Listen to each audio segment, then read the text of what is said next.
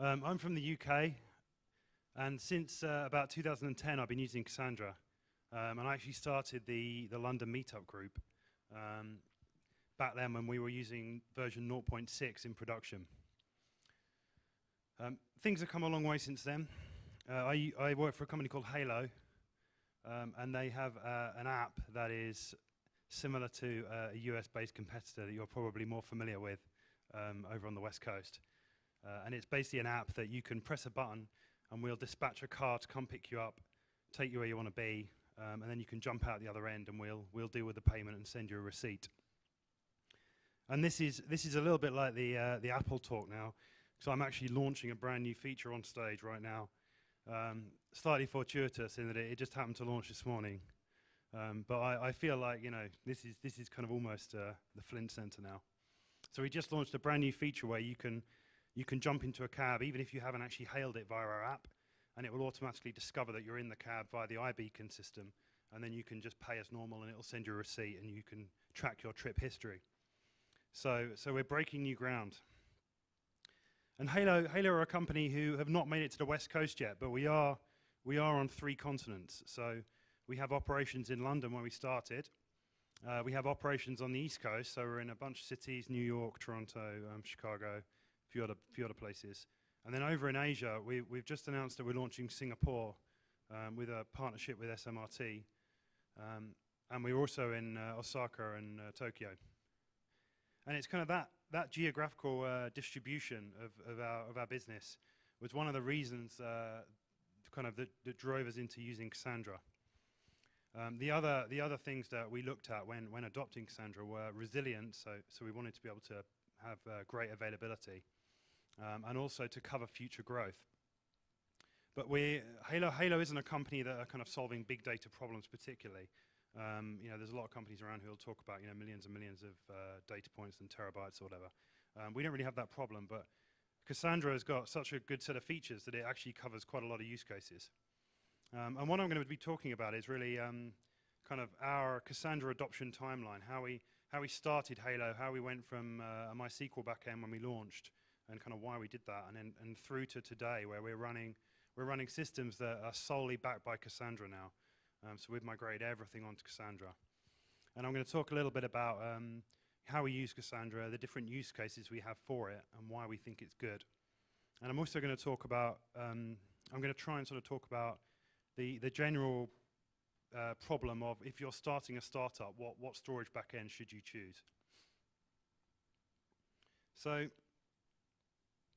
this tweet floated past a few weeks ago. This is from Al Toby, who's one of the guys who works at DataStax. And he said, dream big or go home. Your startup will end up with an AP data store, so why not start out with 3 nodes of Cassandra or React? And this got me thinking, because I guess the alternative viewpoint is that you should start simple with something like Postgres, something that, you know, is sort of more immediately familiar and more basic. Not basic in terms of functionality, but just basic in terms of it's not distributed, it just runs on one node. And then scale out as and when you need to. So I was thinking about, you know, the decision for Hailo. So we started with MySQL, and when the company was founded in 2010, Cassandra was at version 0.6. As I've alluded to already, I actually used Cassandra at 0.6, and it was reasonably painful. It kind of drove us to start a meetup group about it because that's kind of how difficult it was. If you fast forward to today, I think potentially you would do things differently, but back then it was definitely the right decision to go with MySQL in Hailo. And so we ended up with a kind of story of adoption of migration from MySQL through to Cassandra. And while we were migrating the database, there were other migrations happening within the company as well. So the architecture kind of changed as well at the same time that we changed our data store.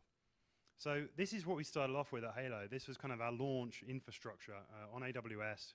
We ran in one region, in the EU region, and we have 2 apps. So Hailo works by having 2 apps. There's one app that the drivers have in their cabs as they drive around, and there's another app that the passengers have to hail taxis. We had 2 applications written in PHP that kind of sat behind those apps, and then below it was a sort of bigger Java application that kind of did some of the heavy lifting. And all of these things talked to MySQL, and there was a kind of sprinkling of Redis.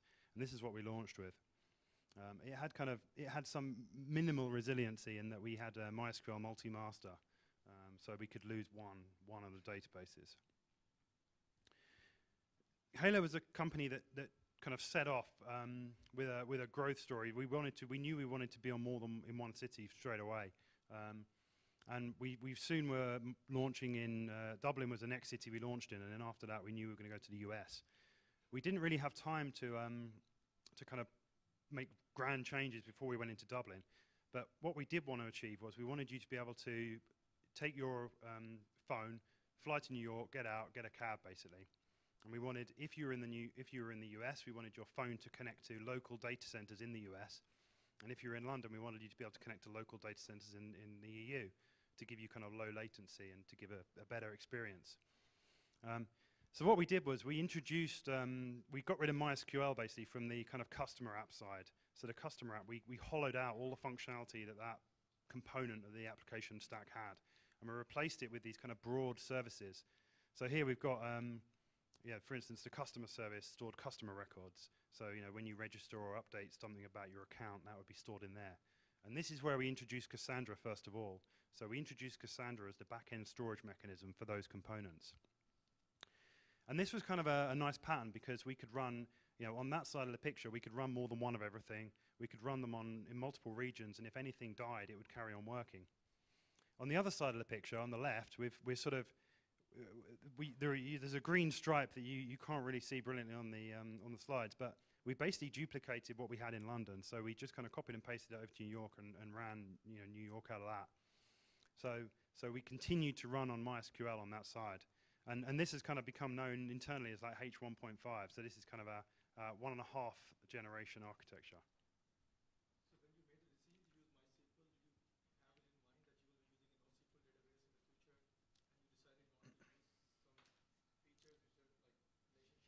No, we didn't. So the decision to make MySQL predated me joining the company.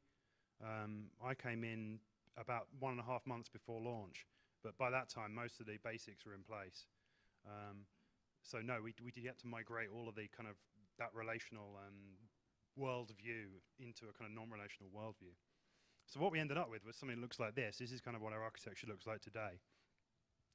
And we've taken a lot of inspiration from Netflix. And they can really, they can be thanked for kind of showing us that this could work really, or giving us the confidence to do it. So we've replaced the kind of broad services that we'd written, which were HTTP services. Instead, we've got this kind of microservice architecture. So we write services in Go or Java, and they all talk to each other via RabbitMQ. And in fact, in production, we've got about 130 of these things. Every single one of them that needs to store stuff will use Cassandra. Cassandra is kind of the one thing that joins the regions together. That's how data gets between regions. So you can see at the very bottom of the picture, there's kind of an arrow going left and right. So we can run this architecture. We run it on multiple AWS regions. The whole thing's kind of fully automated, so we can spin them up and down on demand. The services run in auto-scaling groups. And one of the interesting things that kind of happened as we started to build this system was that we took the things from Cassandra that we liked and we applied them in other places. So I think it's fair to say that for the team that built Hailo, Cassandra was kind of the first distributed system that they really had exposure to. Before then, we had a very much kind of monolithic sort of view of the world. But it was Cassandra that kind of led us in the direction of building distributed systems. So we've ended up with a system that's very distributed and has some of the features that we liked in Cassandra, like having no master node, not being able to kill anything, and it will carry on working. And to kind of give you an idea of what it looks like, so this is a very washed out version of our kind of network diagram. This shows how all of our 130 services are kind of talking to each other. So we trace the traffic as it goes through the SOA. And this is a chord diagram that kind of shows how the services talk to each other. And I think it just gives you a kind of a quick glimpse as to the kind of scale of what we've ended up with. And one of the things we did at the same time is we kind of applied the same worldview to kind of how we do testing. So, again, lots of automation, lots of being able to kill things and them carry on working.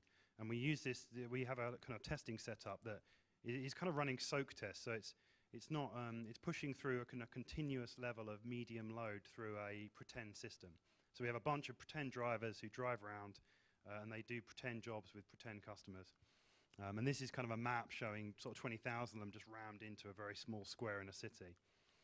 And this is kind of how we can assert that the 130 service system is still up and running. So behind all of this is Cassandra.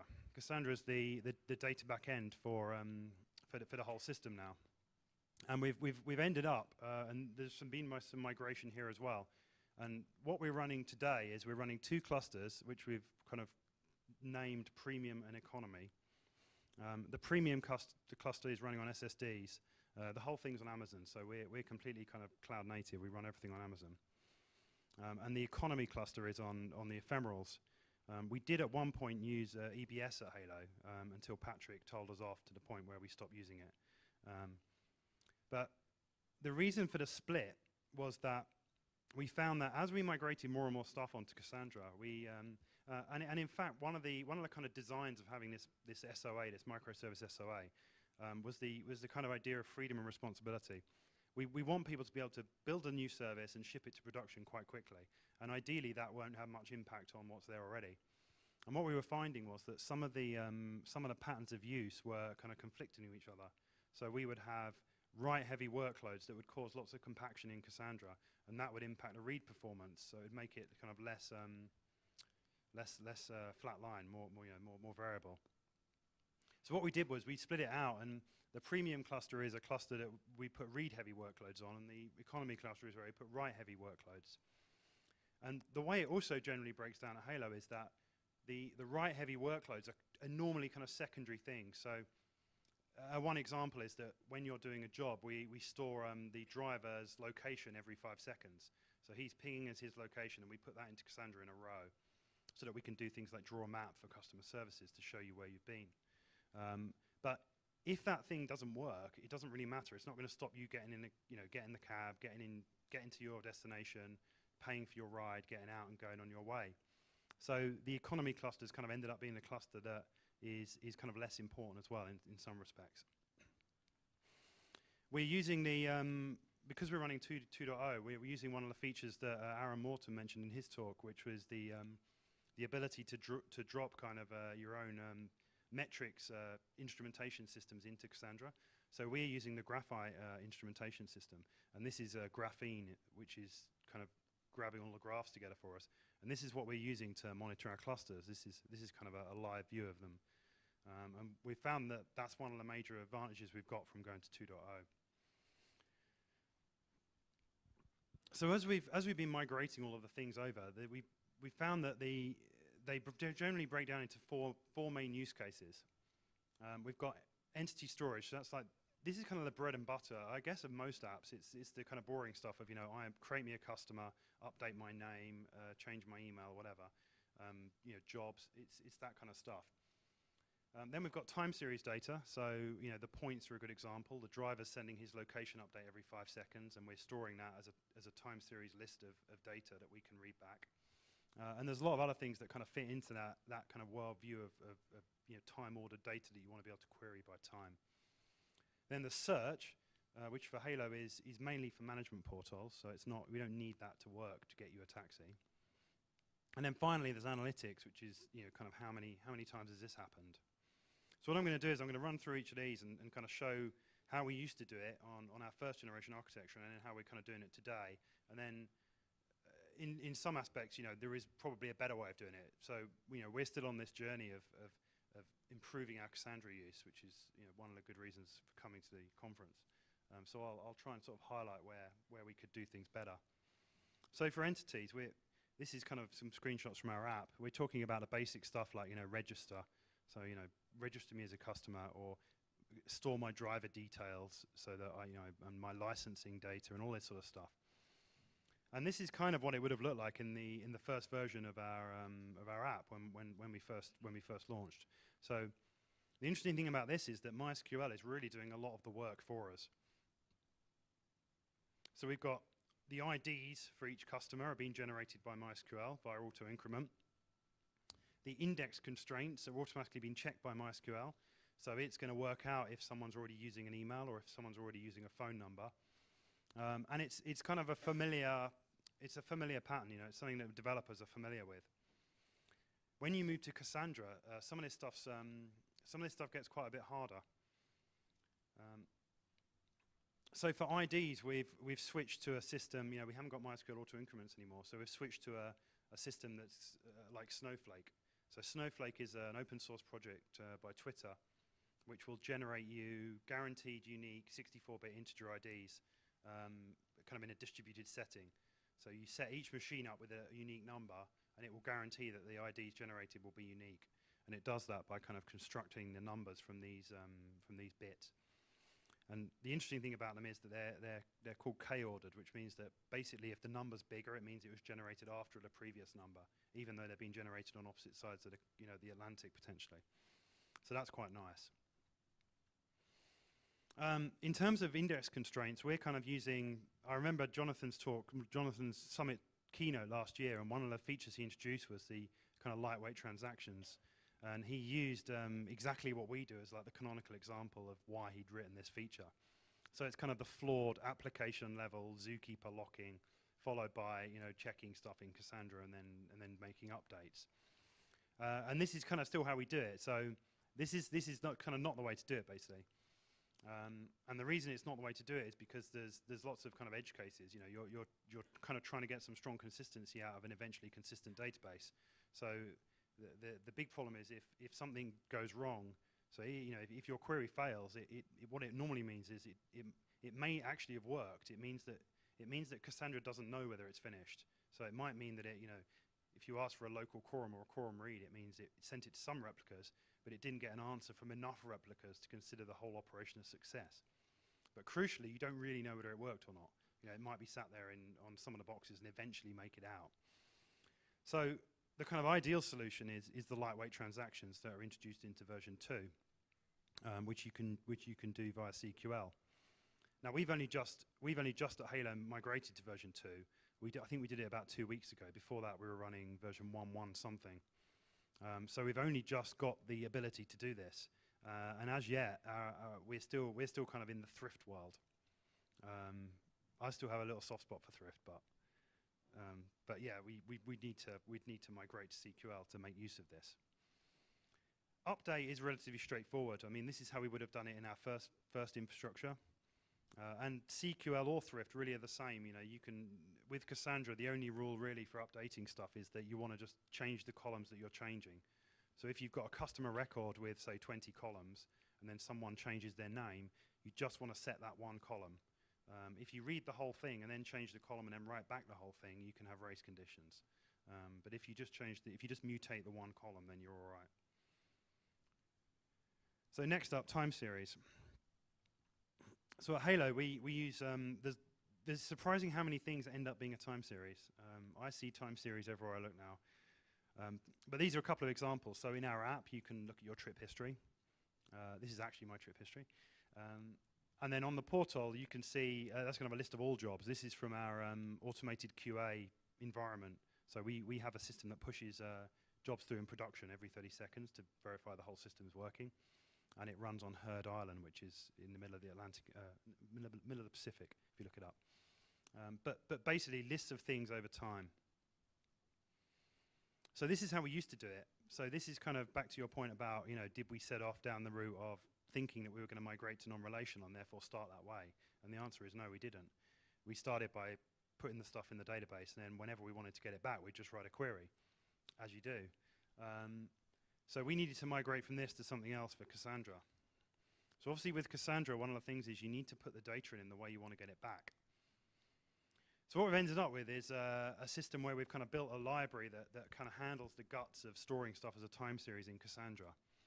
This is Go, and the way it basically works is that you define a time series and say, hey, I want to store this entity, and I want the rows to be kind of 30 days big, or, you know, or 7 days big, or 1 day, however big you want them. And then when you want to get stuff out, you can kind of use something like this. You say, hey, get me a reversed iterator, you know, for between this start and end date with this customer ID. And then you can kind of loop through them all and get the jobs out, or the customers, or whatever it is.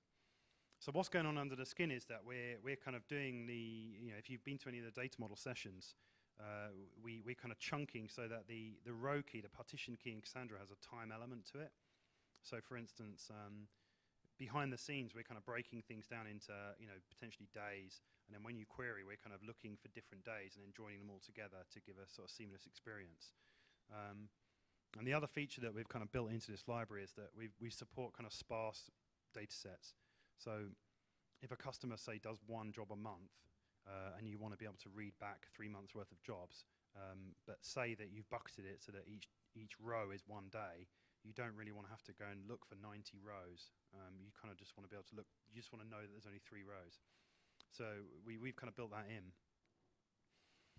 The ideal solution is probably again SQL. This really comes down to the fact that the main difference is that in our library version, we're kind of blobbing the values. So for every single entity that we store, we're kind of storing the whole thing as a blob, and we put it in under one column.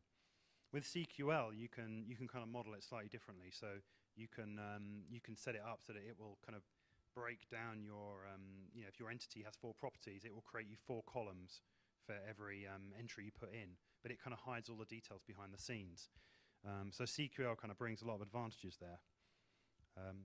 The main advantage probably is just understandability, so that when people come, developers come to Hailo all the time, and nearly every single one of them asks why we're not using SQL. And the main reason is because all the resources, all the documentation is all in SQL now, and it means that they'll also be able to kind of go describe table, tell me about your data structure. Whereas the way we do it is a bit more opaque. It's just blobs of stuff. So you have to go and look at the code. So I think probably this is the ideal solution. The only downside really potentially is that, the example I just put up lacked kind of row partitioning by time, so you might have to put that back in. So if you look, the partition key here in this example is the weather station ID. So if you stored 3 billion events for a weather station, then you'd end up with them all in the same row.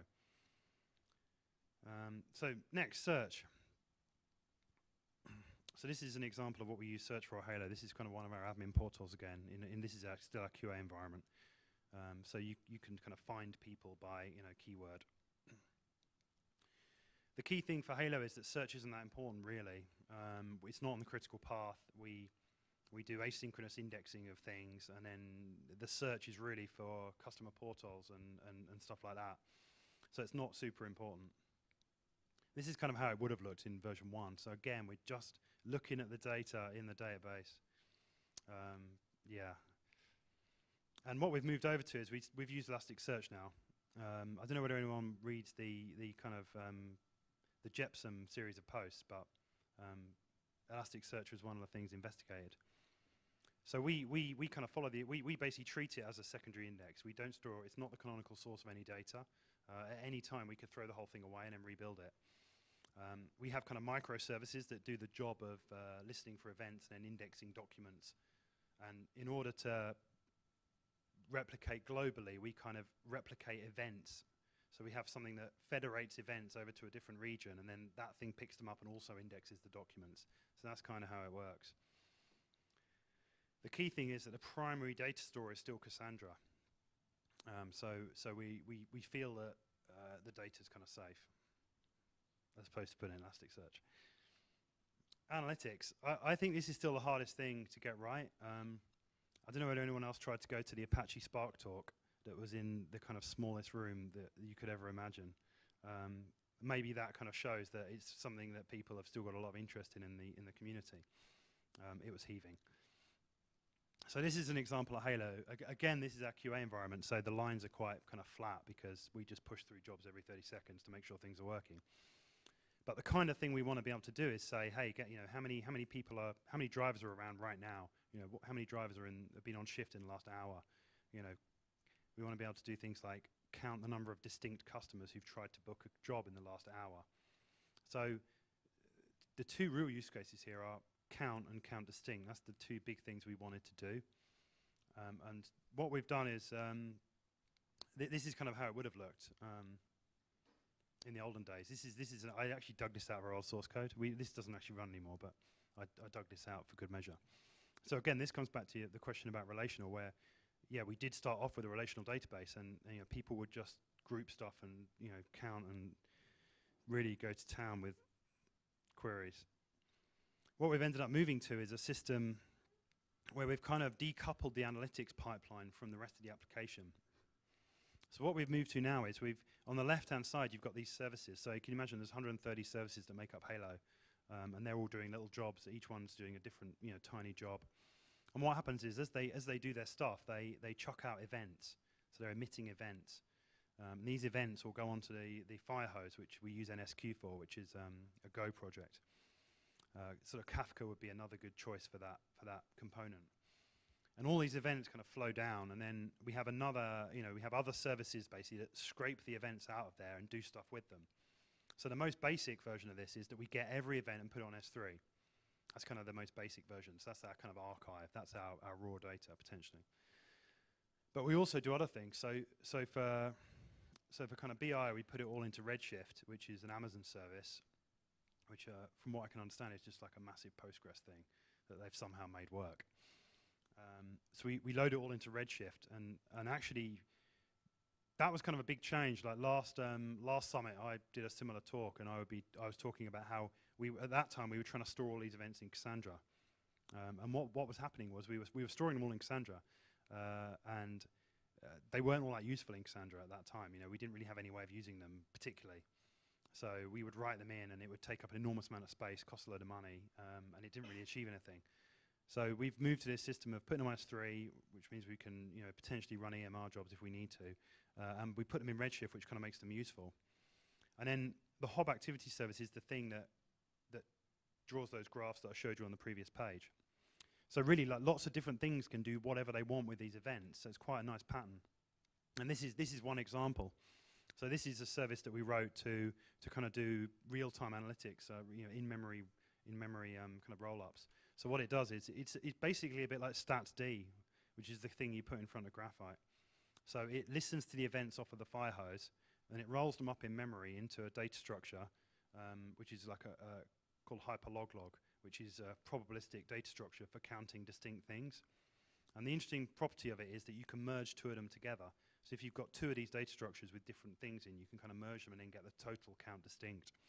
So what we do is we read all the events, put them into these data structures, and then blat the whole thing into Cassandra as like a blob of binary. So this is kind of where Thrift works well, because you can just put binary into Cassandra. And then when you read it back, you can kind of group together columns. So we flush the disk every 30 seconds, I think. And if you've got, say, 2 or 3 different machines that are all doing this one job, because we run in an environment that's distributed, then that's great, because it doesn't matter. When you read them back, you just join them all together and then return the results. The only possible downside is that it can make lots of columns. So if you wanted to, say, show me 3 months worth of data, this system wouldn't really work. And in fact, we only use it for 7 days. So we used Cassandra TTLs to flush the columns out of Cassandra after 7 days, and it works quite nicely for that. I think the ideal solution here really is just the nicest thing probably we ever did was to split out that events fire hose and kind of decouple that analytics workflow from the rest of the application, because it means that people can use the data in different ways. And this is kind of one other example of this is effectively real-time analytics as well. So someone in the company went away and built this, a guy called Stephen. I think this was his first service as well. And he built something that listened to all those events off the fire hose, and when it got a point, so a location update from a driver, it would kind of keep it in memory. And then if it got another one for the same driver, it would calculate the velocity based on the time and location difference between the 2 points. And then it would store that in another data structure. This is all in memory, so there's actually nothing to do with Cassandra. But and then what you can do with it is you can basically say, right, well, how fast is traffic moving in central London, or wherever we're operating. This is kind of a view of this running in one of our test environments. And the interesting thing about this was that he could build this service completely independently because the analytics layer is decoupled, and then he could use this data to enhance our ETAs. So when you say, hey, how long is it going to take to get me a cab? We can go, well, actually, it's going to, traffic's not moving in London, so it's going to take a little bit longer, and that makes our service better. Okay, so to finish up, I'm just going to talk about a few of the kind of operational and organizational challenges we had in this process of going from MySQL to Cassandra. This is kind of a view of kind of how Cassandra has morphed in Hailo over the years. So we started off with Cassandra version 1.0.9, and we were using PHP Casa with Thrift, and we were only in one region, EU West. And what we've been able to do with Cassandra, this is kind of one of the stories. This is one of the things that I think is best about Cassandra. So we were able to expand into the US with no downtime. So we could fire up an entirely new cluster in the US, join the two clusters together, get the data replicating between them without any downtime. And then eventually we expanded into Asia as well. So we fired up a data center in AP Northeast 1, and the same thing, no downtime. And then eventually, I think we shut that one down, so we went back to 2. So you can kind of up and down scale, and Cassandra is able to cope with all that.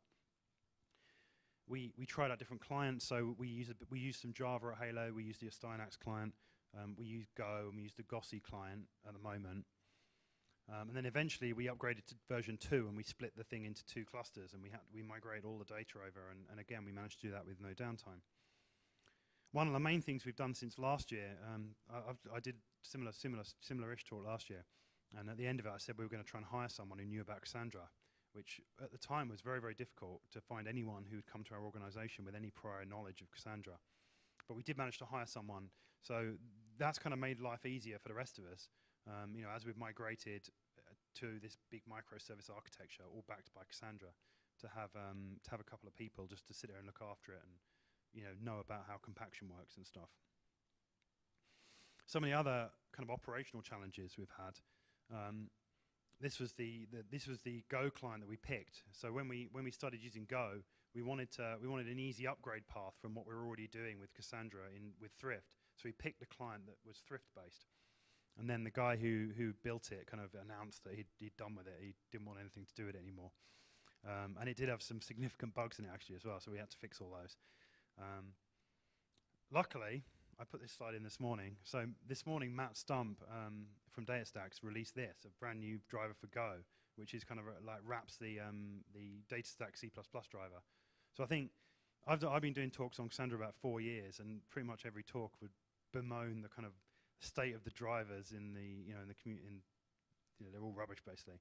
But DataStax are basically fixing that now, so that's really awesome. One of the other challenges is kind of the process of education and getting people into the mindset of Cassandra and how it works. And there's really 2 sides to that I see. One of them is people are terrified of denormalizing. People really, really don't like it. So we have people who will create a column family and then add like thousands of secondary indexes, because then it's a bit like MySQL, but it doesn't work at all. And Jonathan alluded to that when he said, "Oh yeah, you could use this for low volume." And yeah, they do actually really mean that. If you actually want to be able to query stuff, you need to write the data more than once, and then so you can read it back. And this was another problem we had, where we were writing in time series data, and we'd bucketed the data by day. So every single row represented 1 day's worth of stuff.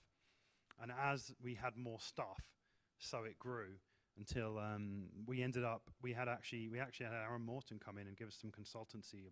This was a while ago now. And he pointed out that one of our rows was 16.6 gigabytes. And it would, the problem with this is that this was kind of when we were trying to store all the raw events in Cassandra.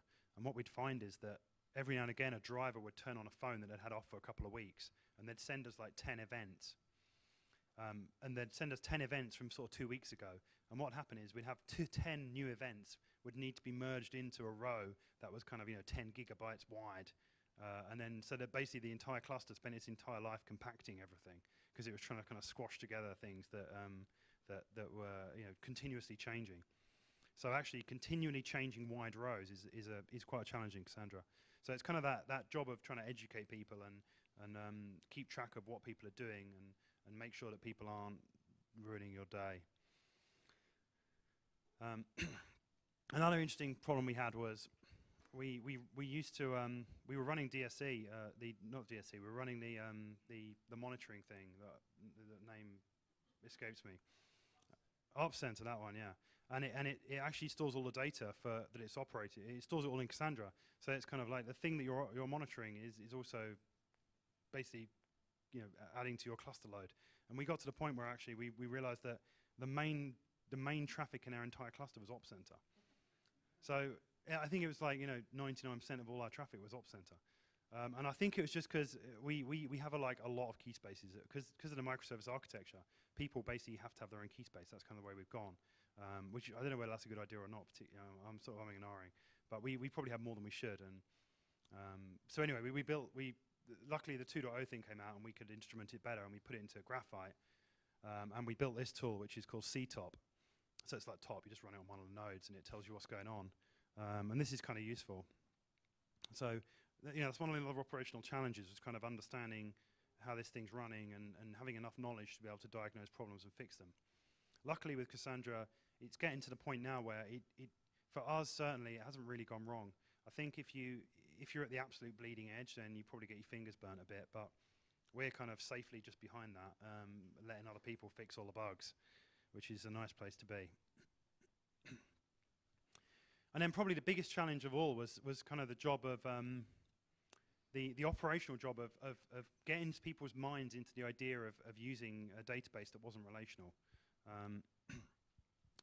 And at the same time, we've kind of moved from this monolithic DB to a distributed DB.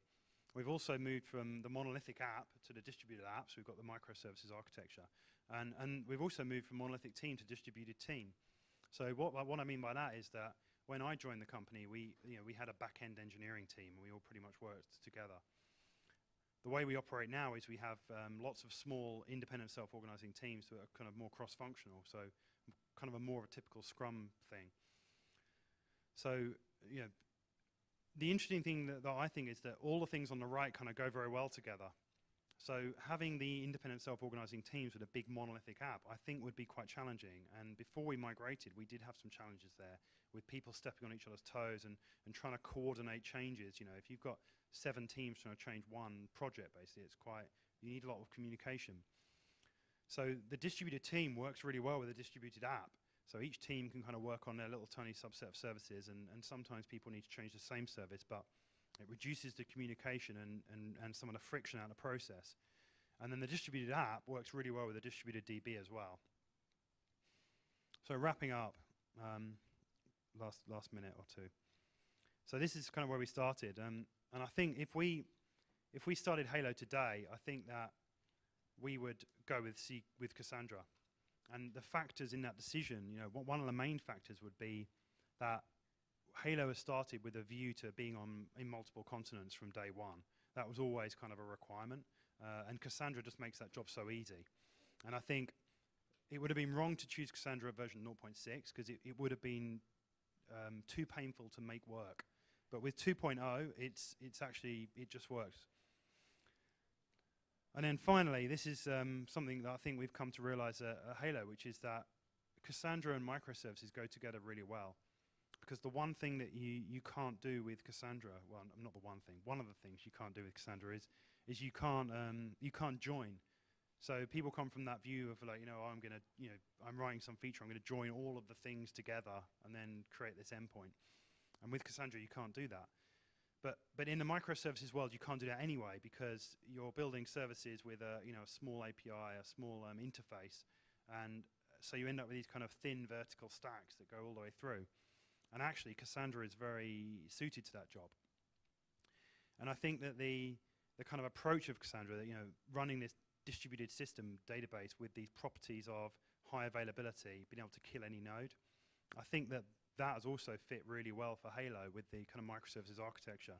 And I think it's been something that's really helped our team learn and improve their kind of engineering skills by looking at some of the properties that Cassandra has and trying to replicate them. Okay, and that's the end of my talk. Thanks very much.